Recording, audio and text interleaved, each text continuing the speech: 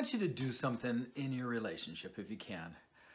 And it's a real simple thing, but it's a difficult thing sometimes. I want you to do a daily check-in with your spouse. I know you've got a busy life, you've got things to do, you're tired, blah, blah, blah, blah, blah. But the most important thing that you can do is get together with your spouse for a short time every day and check in. Check with your feelings, your emotions, what's going on in their lives, plan, but constantly be checking in on your spouse. Take that time, set it aside, and check in with your spouse. It's an important thing. It's an important thing that you need to be doing. And we ignore it a lot of times. So please, check in every day with your spouse and make your relationship better because of that.